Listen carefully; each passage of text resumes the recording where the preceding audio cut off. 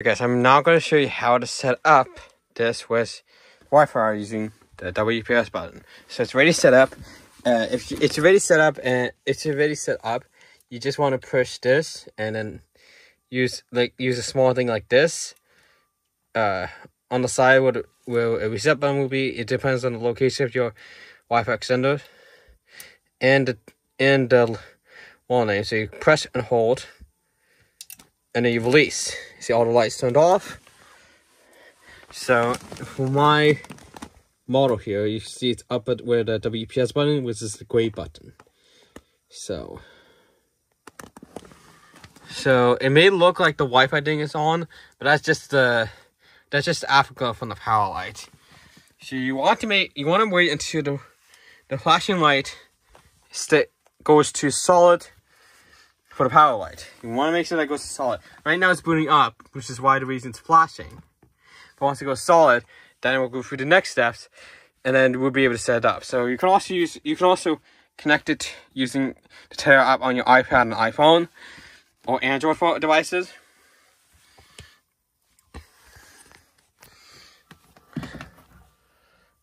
But now it's solid, and now you want to press the WPS button on the side,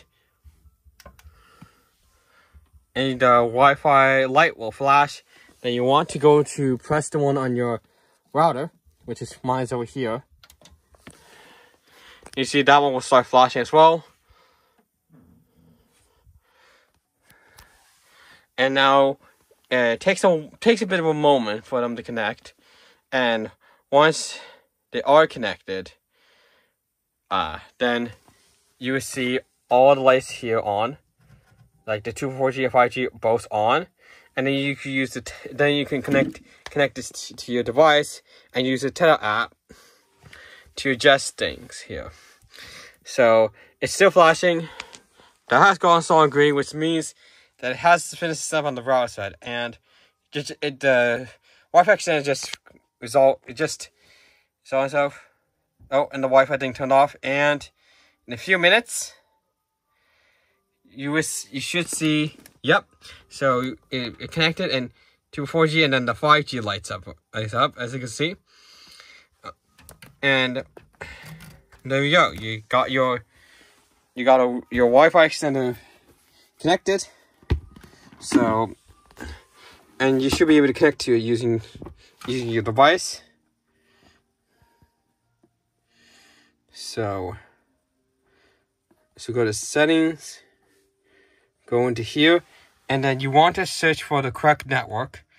It will normally be marked as EXT, but I think, yeah, there we go. Connect with EXT. I'm gonna put my camera down. Oh, it connected to the wrong one. Oh, so this is my networks. Anybody knows the password, so it connects this. And if you scroll down here to the Tether app, then find the correct model. It wants you to create a new passcode when you do it, but once you create a passcode, you should be able to configure it.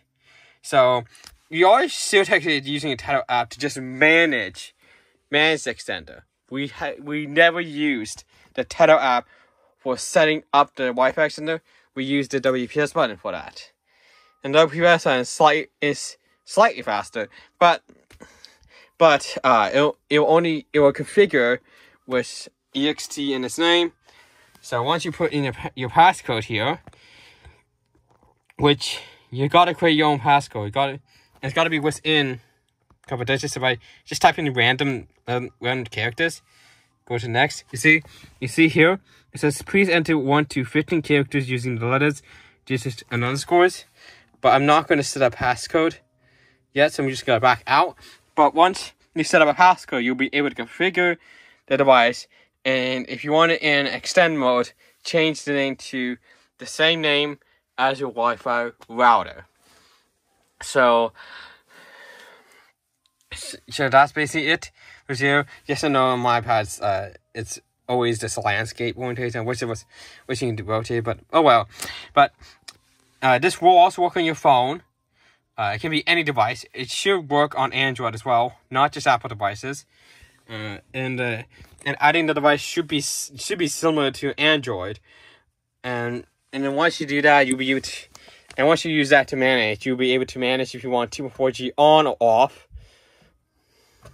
And then once you have that set up, you should be good to go. That's about it. Hope you guys enjoyed this video, and thanks for watching. And smash the like button.